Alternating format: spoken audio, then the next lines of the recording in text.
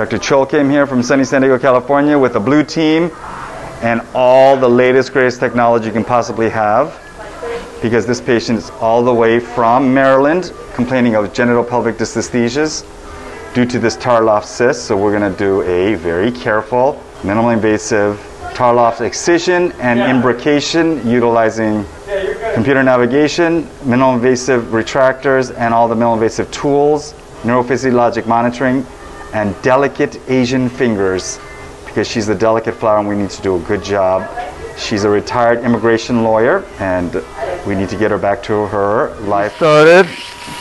I'm using computer navigation. I use that to make the perfect incision right over the bullseye of the surgical target site.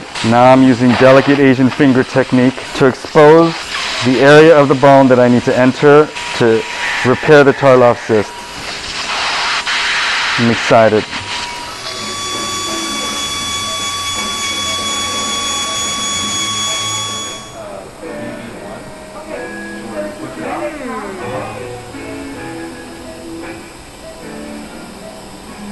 So here are the epidural adhesions. Usually this should be surrounded by a thin layer of fat and things should just come off the dural membrane without any attachments whatsoever.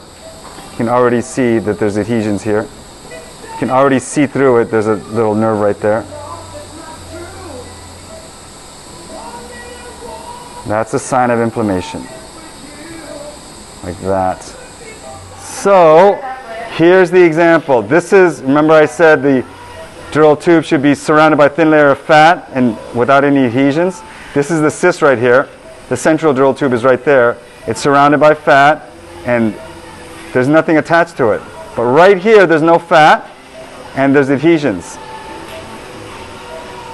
Another sign of inflammation. That's my story, I'm sticking to it. So here's the cyst.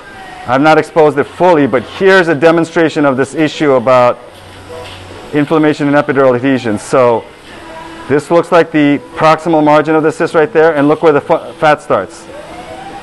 And then this is the distal margin of the cyst. Look where the fat starts. And look how this fat is stuck to the cyst. Look at that. And look at all these little blood vessels, these injected membranes. It should be totally white. And then here's the regular dural tube. It's much whiter, as in color, and I can just dissect this off with just this instrument. So this is another highly inflamed Tarlov cyst, and I'm dying to know what's going to be on the inside of it. Oh, I thought this was a nerve inside the membrane, but it's a blood vessel on top of it, and it's also adherent. Look at that. Compared to the white thing, look how thick that is. Look how abnormal that looks. It makes sense that she had a good response from the diagnostic injection. And there's the proximal margin. And look how proximal to it, I can just dissect this without anything. Look at that. It just peels off the normal part. That's the purple right here. There's nothing attached to it. This, on the other hand, epidural scar tissue and adhesions, also known as kakapupu. I'm going to actually use a real instrument to dissect this now. But so far so good in terms of finding the pathology and expecting the findings that I expect. That doesn't make sense, that sentence, but you know what I mean. Okay, I've got the distal margin, proximal margin, which is also part of the central dural tube. And it's amazing how non-adherent everything is to the normal dural tube, and everything was just stuck down like gum on the cyst. But now I've got control of either end. Just got to find an entry point. How's neuromonitoring? Okay, this is not multiple honeycomb cyst. It's one single cyst, it looks like. More of a dural ectasia. And here are all the nerves right here that are all plastered up against the other side. And look how everything is stuck together.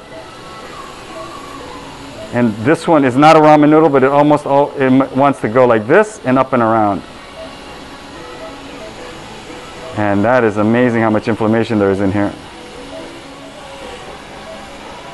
Look at all these little filmy adhesions. Also known as kakapupu. If this got bigger, I can just see how this nerve would just start to go ramen noodle-like. Just making sure there's not going to be another one-way check valve in here. Neuromonitoring signals okay? Signals look great. Look how good that looks. It looks gorgeous.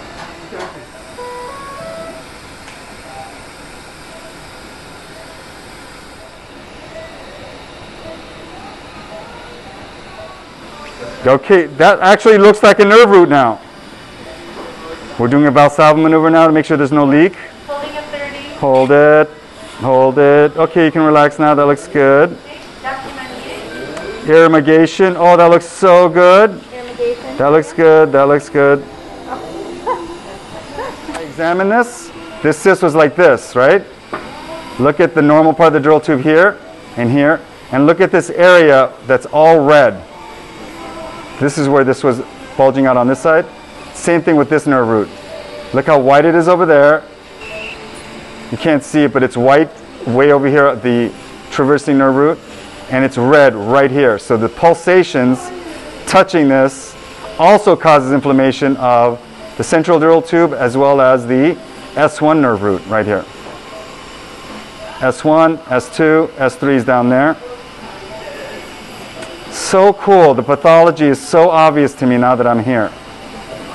So for those of you that don't think Tarlov cyst can cause symptoms, yes, most Tarlov cysts are asymptomatic, and I bet you they aren't red like this. They're not inflamed.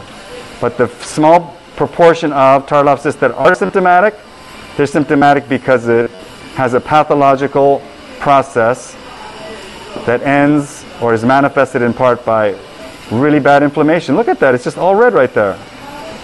That's what we call abnormal. And look at this nerve compared to the rest of the dural tube. Clearly red, injected, angry, kakapupu.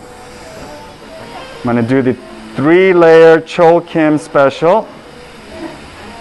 Thin layer of Duragen. This is highly purified collagen membrane.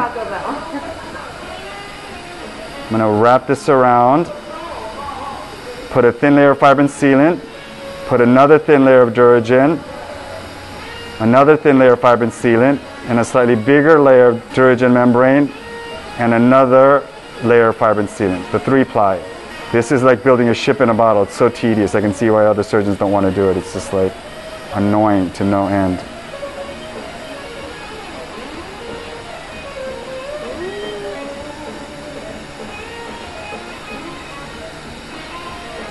But it's worth it. Worth it. I don't want to make it circumferential because if this constricts, I don't want it to be its own stenosis forming structure. I want it to be semi-circumferential, like a nice hug from a dear friend. Not too tight, not too loose. That's the fibrin glue. It's basically the part of your blood that makes you clot. Is that crazy or what? Blood is like a miracle liquid. It will fit one cell at a time through a thin little capillary. But if it gets clotted, it will clog up your sink and you won't be able to fix it. Crazy. The human body is crazy, crazy, crazy awesome. Comes the 3rd layer. The key with the 3rd layer is to tuck the edges underneath the bony margins, and that helps prevent it from coming out or dislodging. That's the theory anyway. Medicine technology is so cool. I'm so glad I became a doctor in this day and age. But I won't be satisfied until we can treat cancer like infections. We have anti-cancer drugs that are like antibiotics. Because in the olden days, they used to treat infections with like mercury. Ew. And that's what we do for cancer. We treat it with like a poison. And we're going to look back on it and go, you treated it with a poison? You crazy. I think I'll be alive to see that. And if I'm not, I'm going to be very, very sad. Surgery's all done. We did it through that little incision right there. Now we're putting on a waterproof dressing. It went perfectly because perfect works. And perfect is just barely good enough. And I'm really optimistic that you're going to get a great result. So don't make me sad by not getting great results, okay? I'm already on the maximum dose of Paxil. I don't know how much more I can take.